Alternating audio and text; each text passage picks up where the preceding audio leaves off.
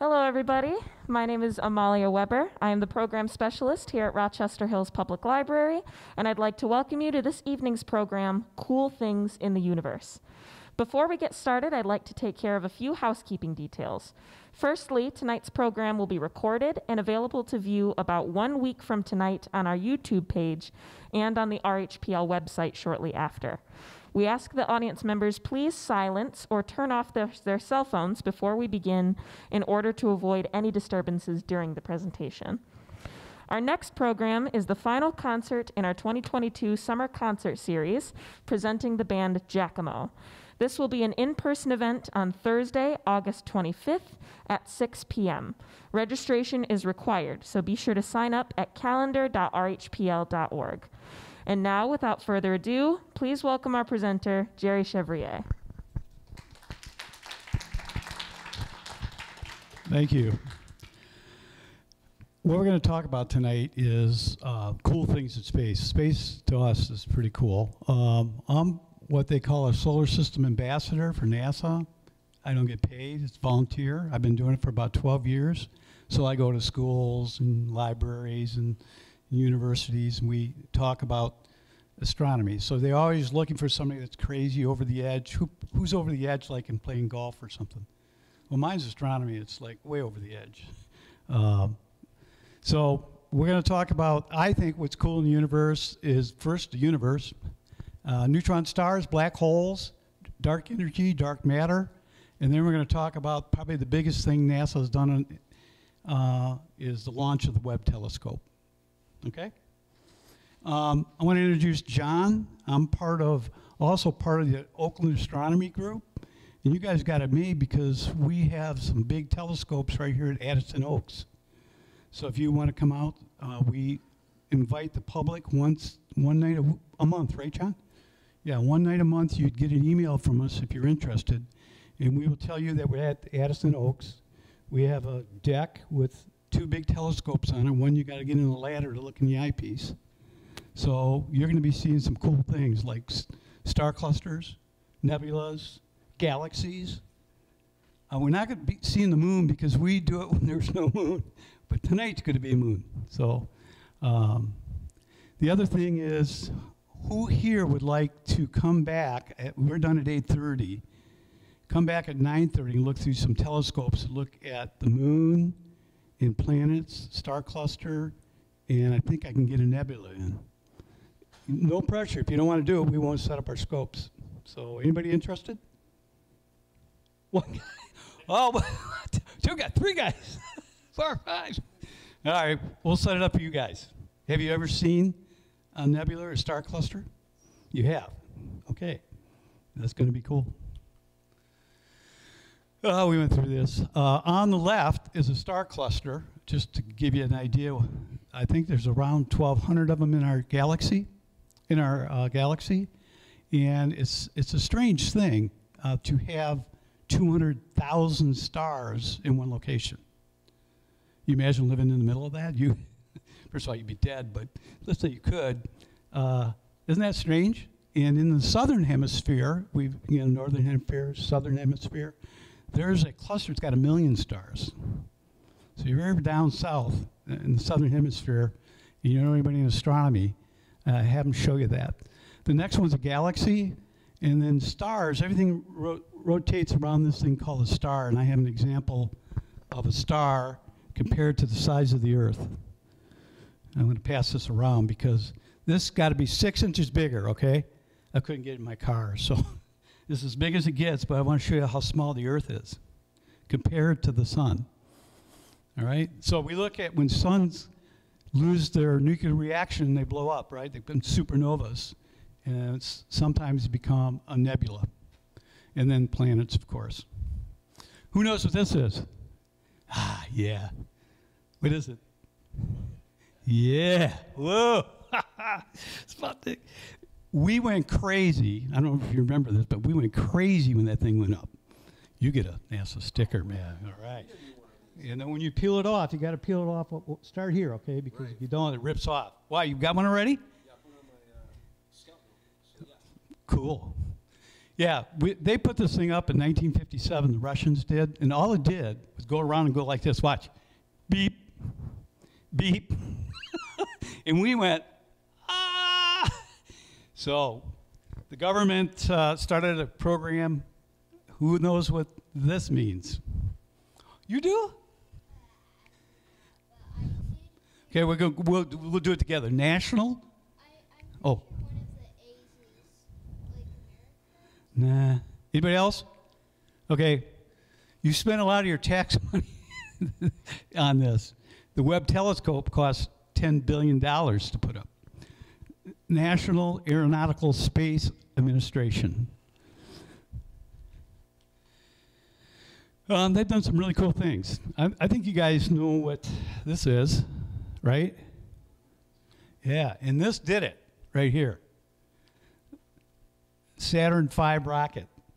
This is amazing. If you today's rocket, SpaceX, and NASA's building one to go to the moon again. They're only about this much bigger. This is a mammoth rocket. I mean, let's pass the guy around. This is the size of the guy, and we built 14 of them. It's an amazing feat that we did this in the 60s. Oh my gosh, 60s. Anyway, that's what that resulted in right there. You guys know what that is, right? Of course. When I do this, a lot of people, what? Is the International Space Station? You guys remember this? And it went out of business, kind of. And where did we go to get our rockets in space? Russia. Yeah, isn't that great? Great, great, great, great, great. Who knows what this is? I got you. This is our new program, NASA's new program to go to the moon. So if you want to see what we're doing, they're testing a rocket right now. It's a little bigger than this, but it's a big rocket. And that's what we're going to do. We're going to go back to the moon. They're going to be launching it. John, do you know when it launch? I don't remember. Yeah. Yeah, nobody in it, okay, it's the first time. They're going to shoot it out, go around the moon, come back. So anyway, that's the name of the new program. A lot of money going into that. And this thing is remarkable, stunning, unbelievable, the Webb telescope. We're going to go into that a little bit. Oh, I can't get over the rocket, sorry. Here's the rocket, Saturn V, and this is SpaceX. And this is the rocket they're building. It's called the Space Launch System. And they're rolling this out right now, actually. And they're going to be launching this soon to go back to the moon. If you have any questions, you can just say, hey, I got a question. All right, man.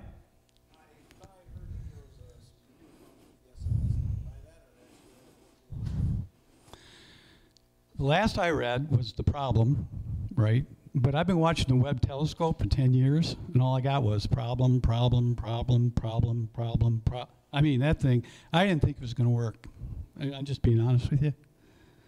But it's a remarkable thing that they did. It took them a long time. They're behind schedule forever, right?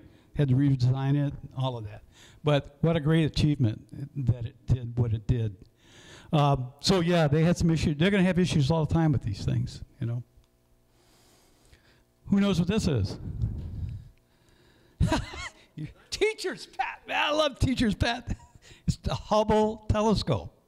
That's out there right now. It's been out there 20, I don't have the year on there. 30 years?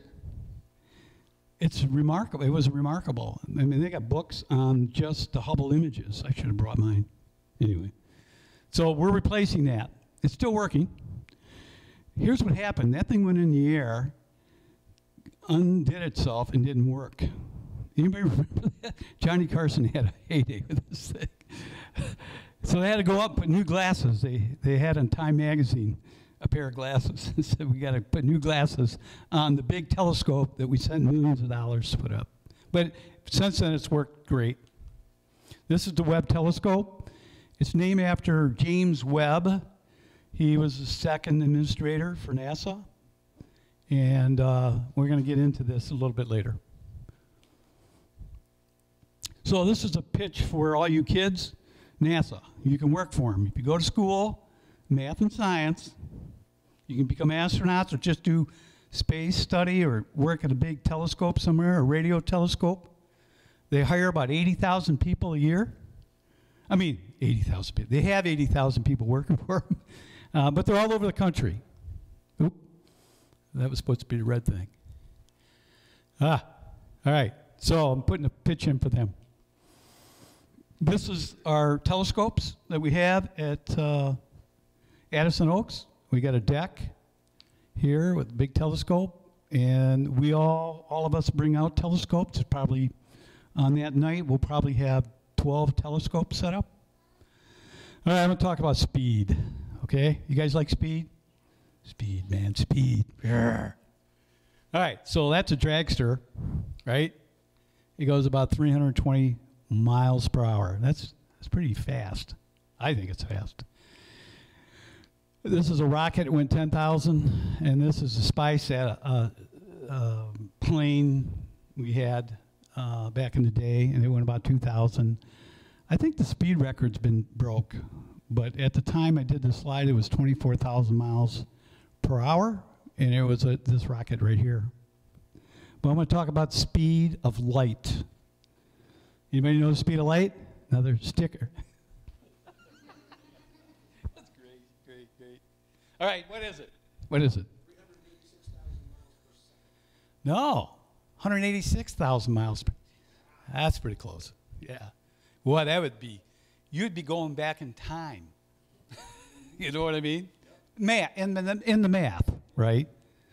You'd be going backwards. But anyway, speed of light is 186,000 miles per second. So I'm in my spaceship here. Who watched Star Trek as in the 70s? Let's just say that. And they got some new ones out. They're not bad here. You'd be my spaceman. All right. So now I'm in my spaceship, and I'm going to go to the speed of light, and I say hit it, and you go hit it. Stop. 1 second later, 1 second. How many times did I go around the world? Cool. 7. If you don't want it, you can give it to somebody else. Yeah, 7 times. It's pretty fast, isn't it? If you think about it. So you want to go to the moon, all right? How in my spaceship? First of all, you can't go to speed of light now, unless you watch Dune and we could bold space or black, all kind of theories. And I want to go to the moon. It would take me, how long do you think? 1.5 seconds. 1.5 seconds. Mars. 12 minutes. Not bad, eh? Pluto. That's our last. I still call it a planet. If you want to discuss it with me, it'd be great. A lot of politics. It all came from the eastern bloc of countries because we found Pluto here in the United States and never forgot it. Anyway, I sidetrack once in a while. So we're going to Pluto, and if you're in school, say, no, it's not a planet. It's a, right, okay, say that. I don't want you to get a bad mark since you're going to be an astronaut. Okay, boop, Pluto, how long? Speed of light, 4 hours. Well, I'm going to round it up, 5. Okay? So I went here, Earth to the moon. Now I went to Pluto. Pluto, dwarf planet. Who put that on there? All right, Pluto. It was 4 hours. Now I want to go to the next star. The next star. The closest star to us. How long? Just take a guess. 4 years.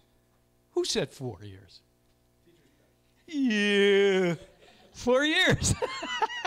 That's amazing. That we are in the middle of nowhere. Think about what I just said.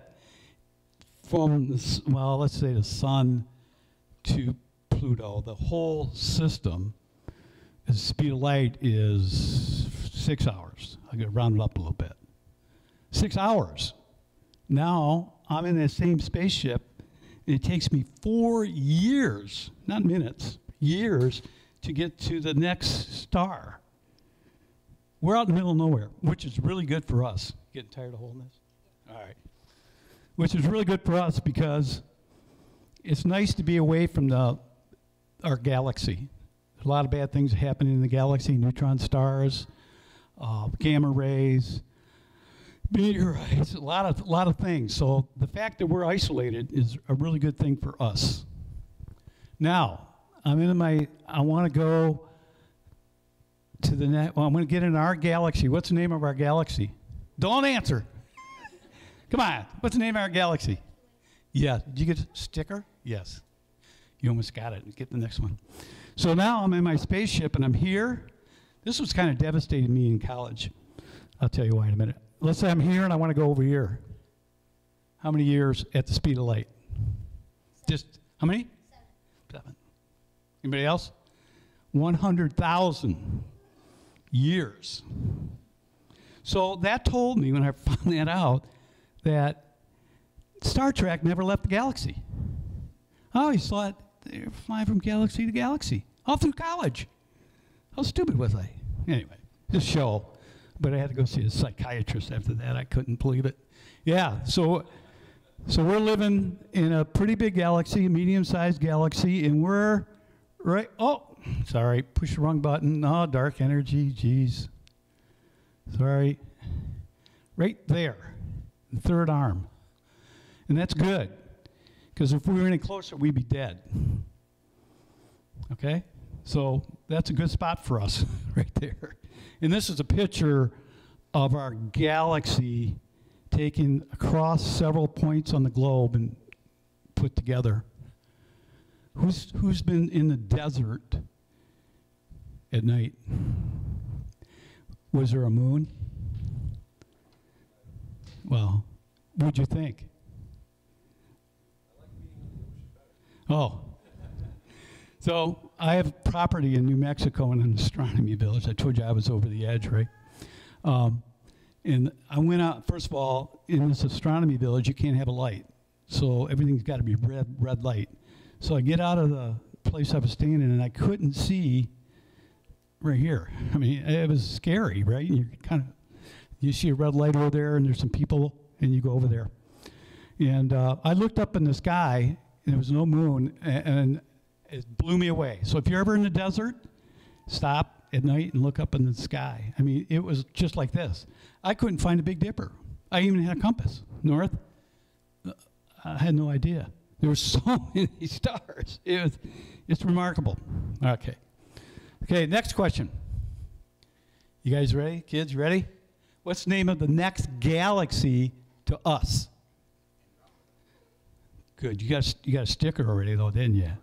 All right, you got a sticker because you knew it was Andromeda, right? All right, so I'm in my little spaceship that I took from you, and you go hit it. Hit it. Okay, how long before I get there? The next galaxy. 2.5 million light years. So are we going to see anybody from this galaxy? I don't think so. I don't. And this is because of the gravitational pull is coming toward us. Long ways away. So that tells you about the distance of stuff, right? I mean, we are a speck in the middle of some big universe. Okay, this is the other thing besides Star Trek not leaving our galaxy that blew me away. If you take all the things you see in the sky, you take all the stars, the planets, the nebulas, star clusters, everything you can see, it only makes up 4% of the universe. I went, what? I didn't expect this. 4%. And the rest of it is dark matter and dark energy. And we know about that much of that.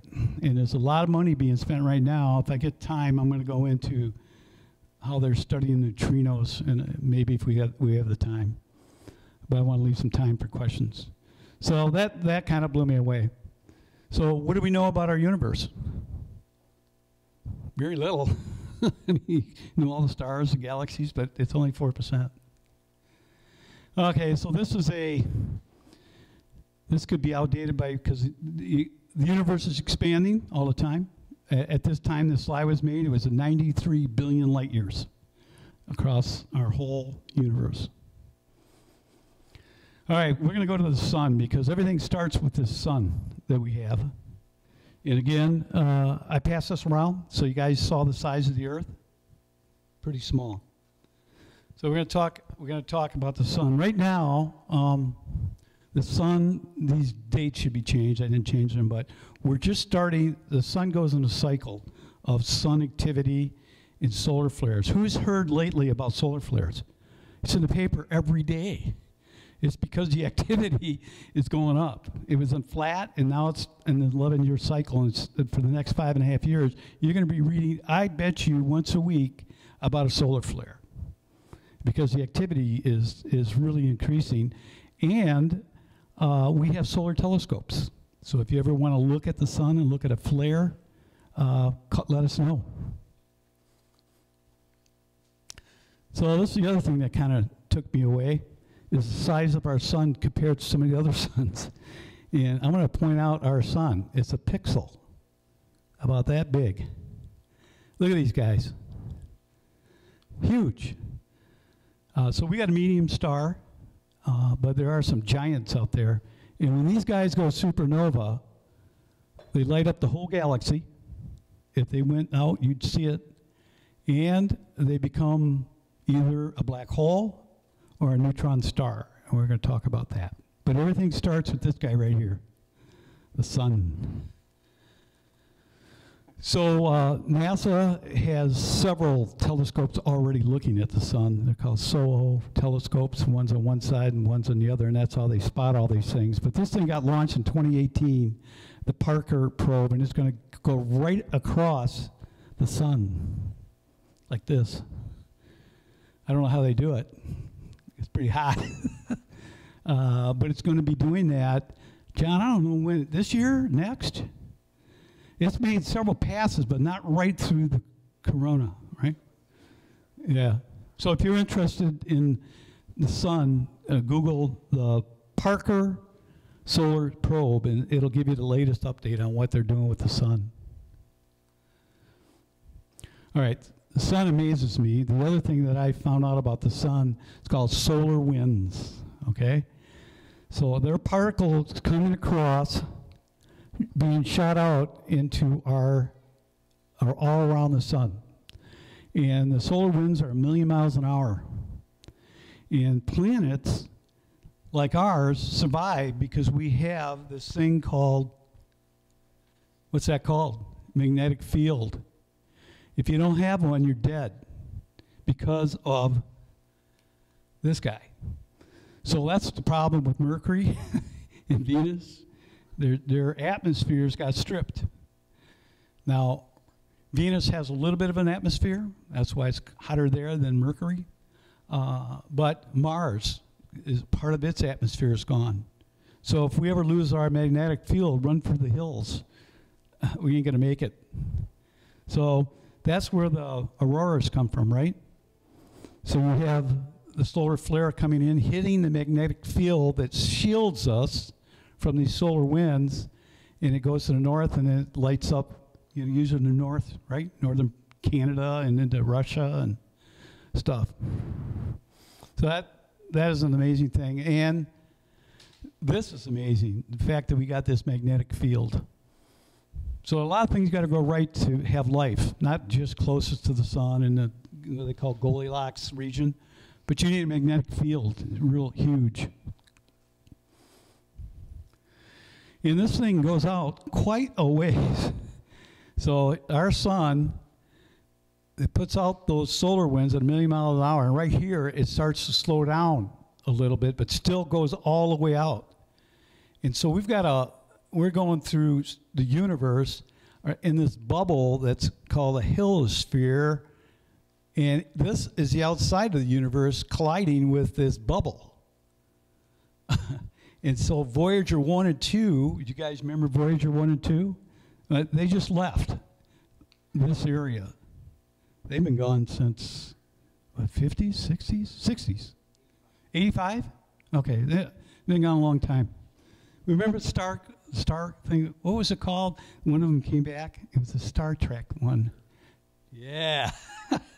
I thought about that the other day. So this heliosphere goes quite a ways out. So the suns, remember I told you in one location there was 200,000 suns? Can you imagine the craziness of that? I mean, you have magnetic winds from everywhere. It would be something. Oop, blank slide.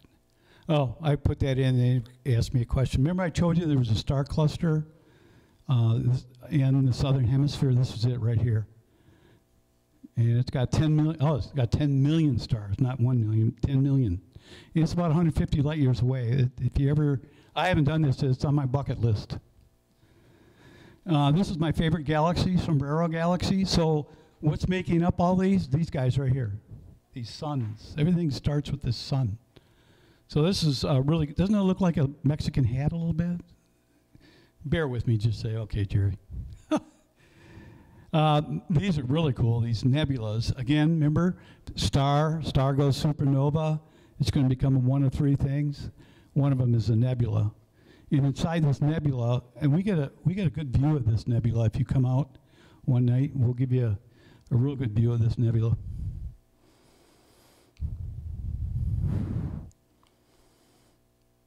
Okay, we're going to talk about black holes. I need some of you guys.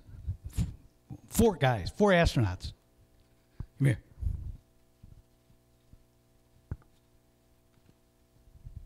All right, you guys got to pull on this sheet for me.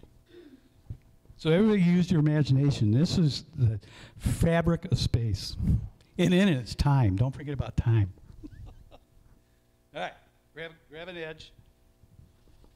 All right, edge. Need an edge over here. Need a guy over here. Stretch it out. Oh, take that corner. Stretch it real tight. Tight as you can. Yeah! Yes. So now, there's a sun sitting in it. Remember, everything starts with the sun. Tight, tight, tight. Here's the sun. It bends the fabric of space because it's bending space. And our planets are caught in this. This would be a little lower. Loosen up a little bit right there. Our planets are caught in this tube of this bent space, and that's why we're not flying away. And gravity is caused by, well, I'm not going to get into gravity, but we're held into this area. Okay, tighten it back up. Now, put my son back. Supernova. Whoa! Waves through space. What happens when a sun goes super, we're going to go over it a little bit, but when it goes supernova, it becomes real heavy. Oh! That's all right. Oh! 1 second. Hey, hang on. 2 hands. Ah! See what happens? There's a hole in space. You guys loosen it up a little bit so it becomes more and more of a hole. That's what happens when a star goes supernova. Remember the big ones? Those supergiants? They collapse on themselves because their nuclear energy stopped. The gravity pushes in, I'm going to explain it in a minute, and it puts a hole in space, and that's what a black hole is. And they're so hard to see because they're called what? Yeah, okay, guys. You don't have to worry about that when you're going to Mars and stuff. Don't worry about it. Just go watch a movie or something.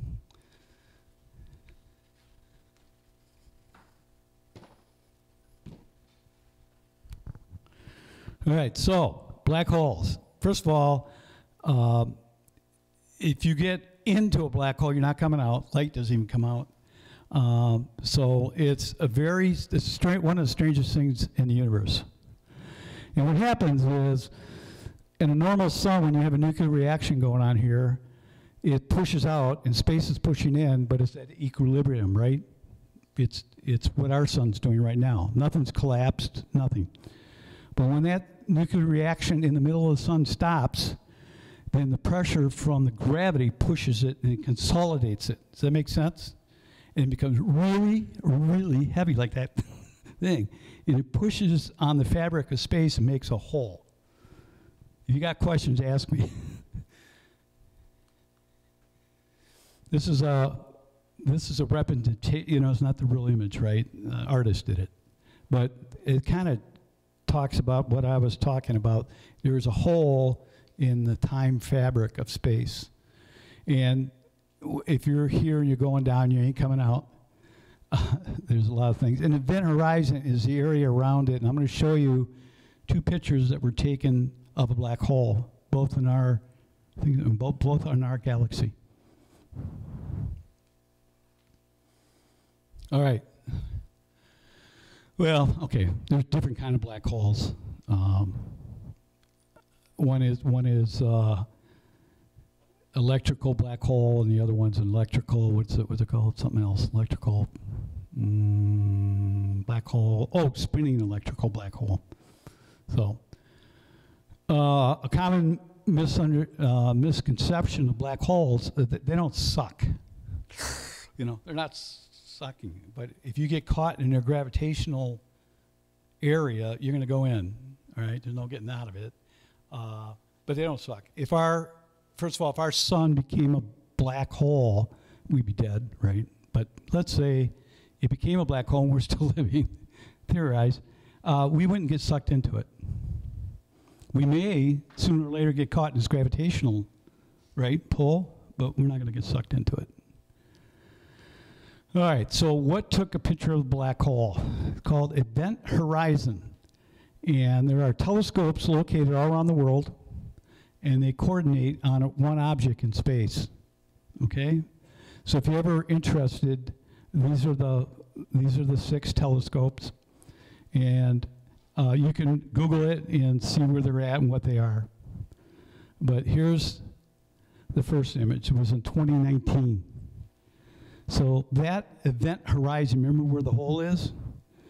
The energy that's getting pulled in by its gravitational wave that's the event horizon. That's the black hole. And the only reason we see it is because there's energy being, not sucked, being caught in the gravitational pull of that black hole. And sometimes they put out a big, I call it a burp. You know, particles being burped. It hasn't been in the black hole, the event horizon, somehow it gets, but they don't have a picture of that yet. And then this year, this one, and this is in our galaxy in the middle. All right, pulsars. So we went through black holes. Anybody got a question on a black hole? I know I didn't get into the physics of it, but I usually don't. Oh yeah.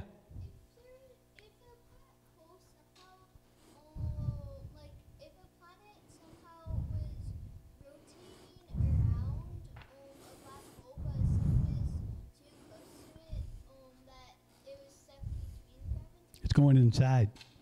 If it's on the event horizon, it's inside it. It's already got pulled into its gravitational force. It's going in. It pulls in stars. That's usually what it's pulling in. Big stars. It's kind of amazing because the star starts to get stripped. And that's where the burp comes. Burp. They go. I'll show you a picture of it. Anything else? Okay. Oh, I didn't even talk about that. All right, remember the guys were out here and they did that thing, and that's the same thing the pulsar is made of. Again, you've got the sun, and it goes supernova, and it's got to be bigger than our sun. And what happens is that, let's say that you had a sun 10 times that size. Once its nuclear reaction stops and it consolidates on itself, the neutron star is the most heaviest thing in the universe. This star, wrap this around, bigger than ours, 10 times, goes down to 10 miles. Right here. 10 miles on the Earth. And the Earth is, how big is the Earth? So it's all neutrons, electrons, protons, everything got squashed. It's the most heaviest element that we know of. And what happens is once it's in this state, it spins, and I got a really good sound of this thing spinning, and it puts out an emission, and it's like I'm gonna be like a lighthouse, right? You know, a lighthouse, how it's spinning. Well, these things are spinning a lot faster than a lighthouse, sometimes 1,000 times around it per second, and that's getting shot out into space. This light thing, emissions, If you're in a spaceship, guys, and you're going somewhere and you see a neutron star, turn around, go the other way, quick. Because if this hits you, it's going to be really bad. And the magnetic field on this thing is because of the density of it, it's mind-blowing. It will disrupt anything in its orbit. And we have, when things blow up, they become waves, right? Think of you're swimming in a lake and you drop something in. You know how the waves go like this? Well, they've got things on the Earth. We get to it. I don't think we're going to get to it, but they detect gravitational waves from things that happen in the universe. They've got 2 neutron stars that collided. That is the Big Bang.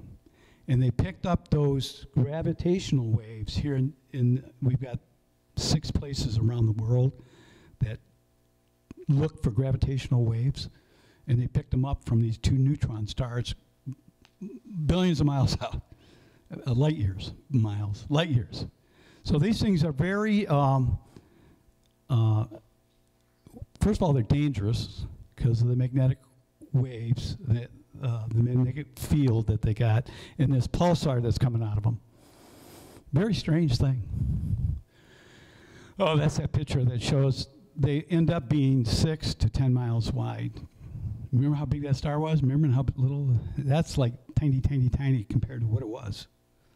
So that's a pulsar star. All right, what's the similarities first of a neutron star and a black hole? Stars die, both of them got to go supernova, right? They got to blow up. The nuclear fission's got to stop. It's got to collapse on itself. They're both extremely dense. The neutron star is more dense. Very strong magnetic waves, especially in the neutron star. But the black holes are bigger, right? They're huge. So they've got the gravitational pull too.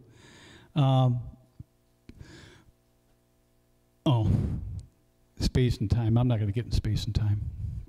Okay, now the difference is black holes are usually larger in mass, and they're telling us now, NASA's telling us now, there's a black hole in the center of all galaxies, and there's could be up to thousands of black holes in our galaxy. We haven't found them yet, right? But theorized that every galaxy has a huge black hole in the center.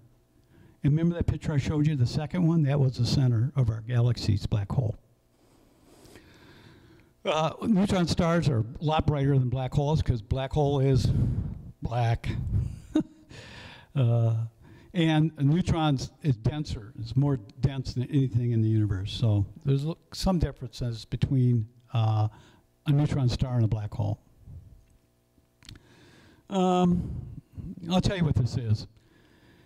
When the universe went into the Big Bang, there are satellites.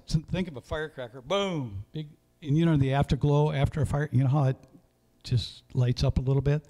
This is the lit up part of the Big Bang, and NASA has satellites out taking pictures of it. And it's all about the heat. What's hot and what's cold? Not cold, but not burning hot, right? So the difference in temperature. So that's the image of the Big Bang. We can talk about that, but that's what that is. This is the Webb telescope. Everybody go, yeah! Yeah! I've been waiting 10 years for this thing. Yeah! All right, here it is. Oh, I got another cool video, and I can't show you that. First of all, this thing went up in a rocket in December. Oh, sorry. And it was folded up. And I wish I could show you the video. It had to unfold in space. And you have a $10 billion telescope that if one of the gears didn't work, it wouldn't work. I didn't think it was going to work. I'll be honest with you. But it unfolded. It was remarkable. Anyway, it went up in a rocket, all folded in the cone. And this is the size of the Hubble, and this is the size of a Webb. So they're pretty, what's big difference is the size of the mirror. Okay? This is the size of both of them, pretty much a tennis court kind of size, okay?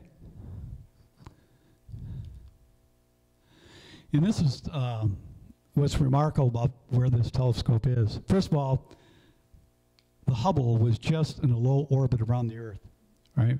I think it's 586 miles, or I forget.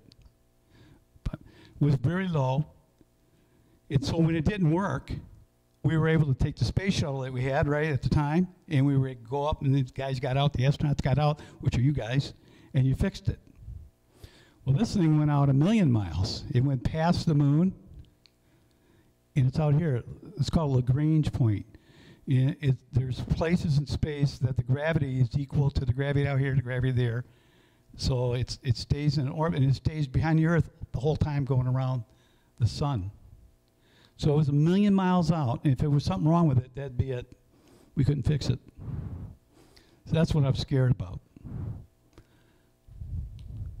This is the size of the mirror, so you can see that the bigger the mirror, the more you can see. That makes sense, right?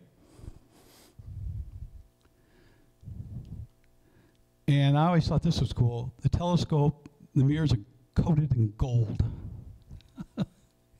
Everybody go, ooh, I did, ooh. Now, it's not a lot of gold, it's very thin, but because of the temperature that's out there. And I'll talk about that in a minute. All right, we're going to talk about, not a lot, but just a little bit. When light comes from the sun, you see color because you're in visible light. That makes sense, right? You get a prism, you break the light. In light, all light is wavelengths. So this wavelength is our ability to see visibly. The more you go over here, the waves get smaller. This is called ultraviolet. And then you go to the dentist. I just went to have my teeth cleaned, an x-ray, and I wasn't happy about it because I knew the waves are real close. And the more they're closer, the more energy there is. That's why they put that lead thing around you. Anyway, I didn't get into it with them. And so on the other side of it, oh, sorry, keep hitting the wrong button. Oh, man, it really went crazy. On the other side of it is infrared, all right? So the Hubble did mostly visible and a little bit of infrared. The Webb does a lot more infrared. I have an infrared camera here, and afterwards, if you want to get a picture of you in infrared, we'll do it. I think it's cool. Who remembers seeing Predator, the first one? That was infrared. The guy in the tree looking down, he was using infrared. Senses heat. So we got it. So let's take a look at this.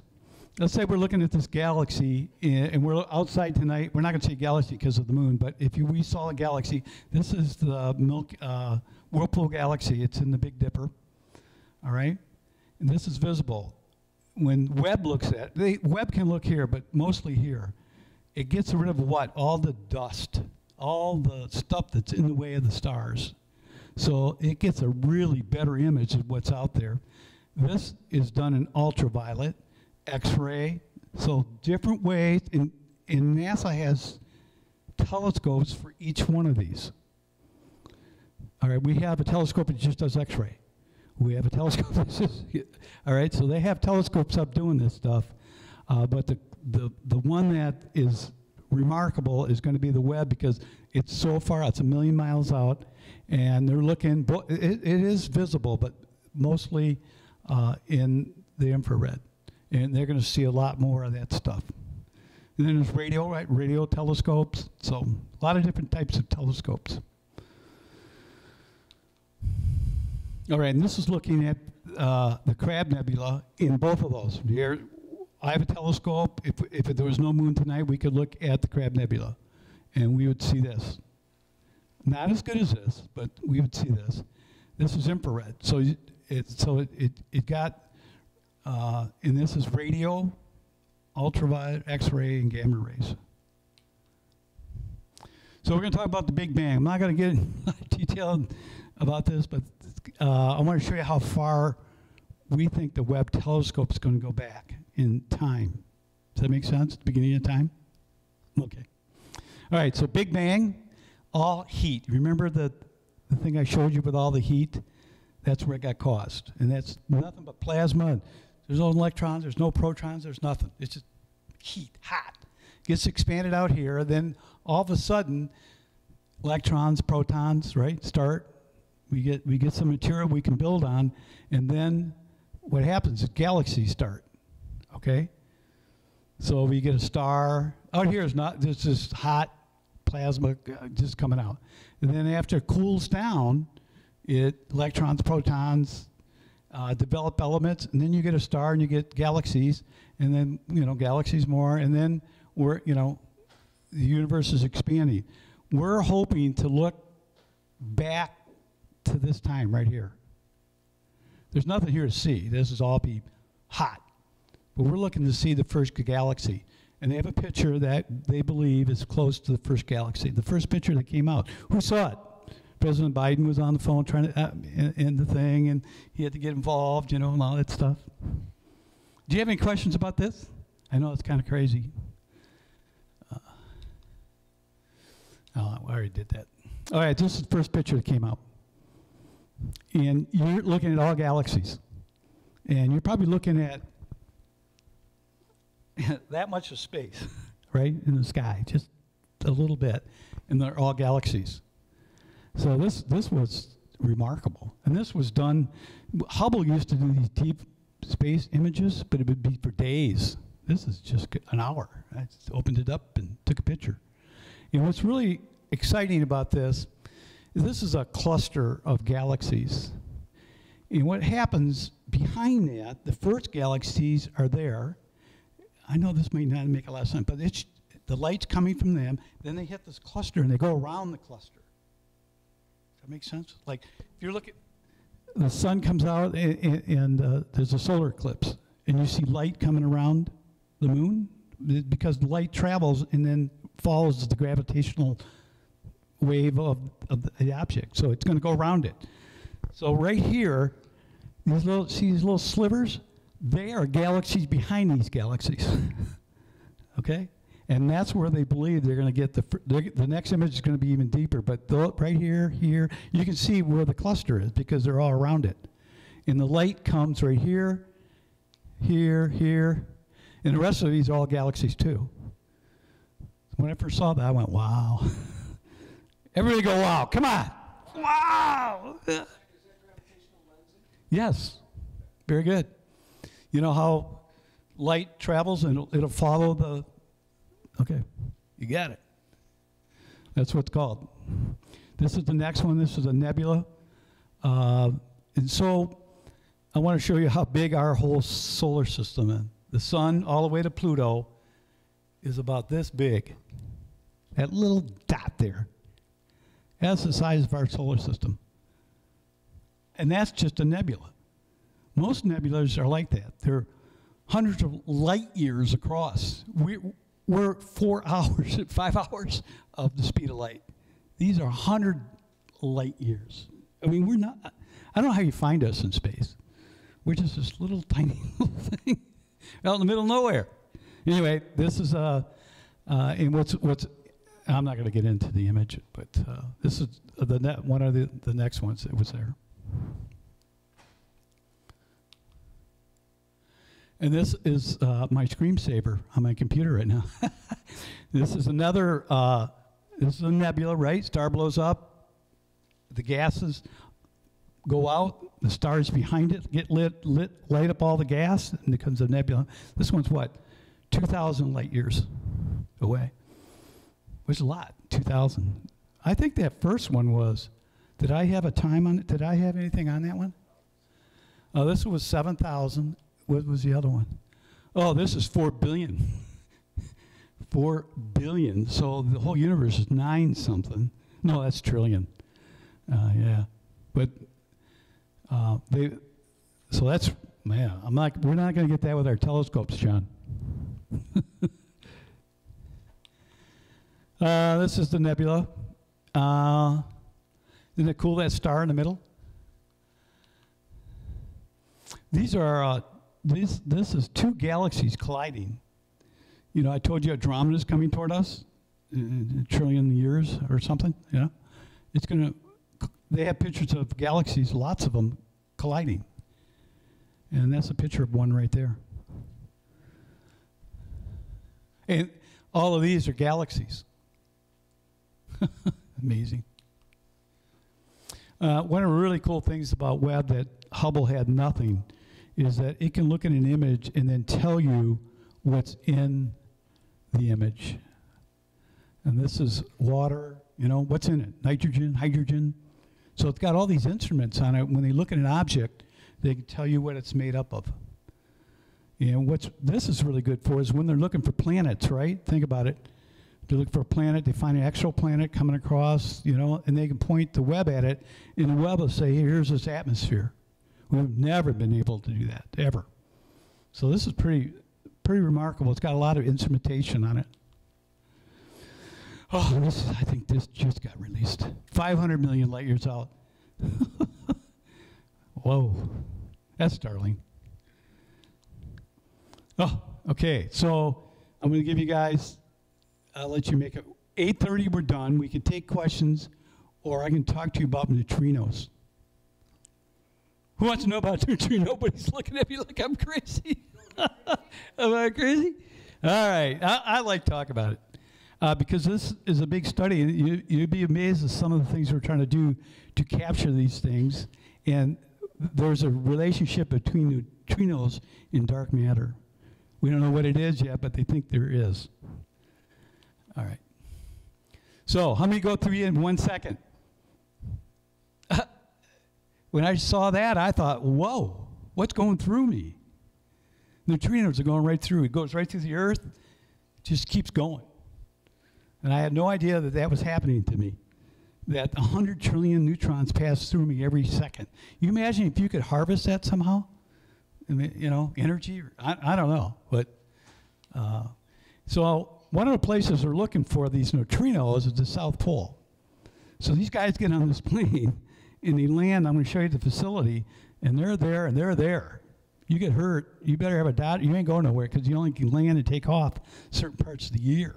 Think about it. There's a lot of money here. I had no idea that we're spending so much money to looking for neutrinos. And it's called the ice cube. You got to Google it. Google ice cube. And these are, of course, auroras because solar winds, they got to be going crazy right now with solar winds hitting the magnetic field. And they go in and they dug 1.5 miles into the ice. A mile, that's a lot, that's a pretty long ways, right? And what they've done is put these tubes down all around. And well, first of all, neutrino, I should tell you what a neutrino is. Okay, it has no mass, doesn't interact with anything, just goes right through everything, just travels right through the universe. They're trying to understand what they are, and they're trying to detect them. And it's not easy because there's no interaction. It just went through you 1 trillion times. Did you feel anything? No. So we don't know, we're trying to figure out what it is. So how do you capture it and study it? They built this thing, and they got like 5 of them. I had no idea that they have these things. Japan of course, has the biggest one. But this ice cube, and when that neutrino comes through the Earth, you got to be in water to detect it. It needs a special kind of water. And they put these sensors down, and it'll light off one of these sensors right here, and then you can detect a neutrino. A lot of money going in to see a little spark of light. And this is, I'm not going to get in a lot of this, but there's 5,000 light sensors, and they're all floating in the south under the ice. Are they directional? Or are they random? No, they're random. They're coming from the sun usually. They're caused by nuclear reaction. I should tell you that. Okay, I should have set up in the beginning. I took about 10 slides from 50 slides just to introduce the subject to you, and I'm just going to go over it real quick. But they're coming from nuclear reactors. Put it out. Supernovas, big time. When a star goes boom, our sun, big time. A lot of neutrinos coming through you, and they're usually for us, it's coming from either supernova galaxy, some galaxy, neutron star, but our suns, we get most of it from our sun. But there's other places that it's coming from. Like when those two neutron stars collided, that gravitational wave, with them came a lot of neutrinos, man, because there was a nuclear reaction, right? I hope I'm making sense. I'm not going to go into the detail if you guys are ever interested. And this is the light that all those poles go, and when a neutrino comes through, it lights up. And that's the only way you can detect them. So now you're detecting, what are you going to do with it? Well, that's a whole lot of money going into it. Look inside. See the boat? This is the super one in Japan. Look how those are all sensors. This is the boat with a guy in it. They're huge. And they go into caves because it's got to be away from any light. It's got to be in the middle of, like, you know, in a cave somewhere, and they form these big caves, and they put all these sensors in it, and just to look for neutrinos. Here's another picture. Look, it's amazing that that's a lot of money. There's a lot of money going into this. You wonder why. And I think it's because they think that there's a relationship between that and dark matter. So it's just beginning, the research. Well, it's been around for a while, but this is another one. And I just put this up because most every country, let's see, Canada has one, Australia has one, we have 3, Russia's got one. So a lot of countries involved. Okay, this is my next one, but near Earth object. Who's worried about an asteroid? Nobody. Good. Huh? Well, NASA would disagree. They're launching, I think it's already launched, and they're going to shoot into an asteroid coming in a path. It's not coming at us, but in a path, and they're going to see if they can deflect that. Remember, what's his name had a movie on this? Bruce Willis. Remember that? They're doing it. All right, and I have a whole presentation. I'm going to end it there because I want you guys to see infrared. I want you to see what it looks like, and then I'm going to take questions. Anybody got a question? No, I bored you all to death. Okay.